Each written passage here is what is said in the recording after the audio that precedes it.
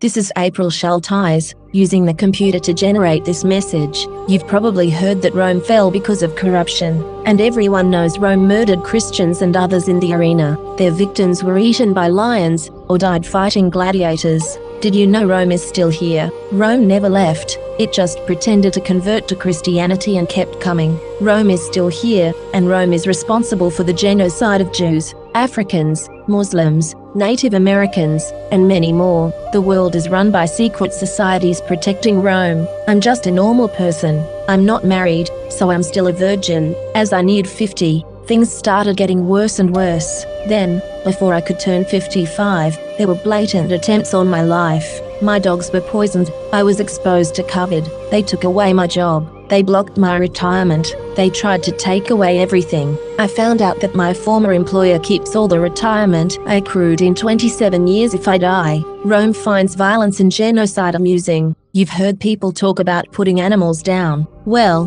they are also putting people down. A secret euthanasia. It's genocide. Rome wants you to die in the arena. Every day is a struggle to survive.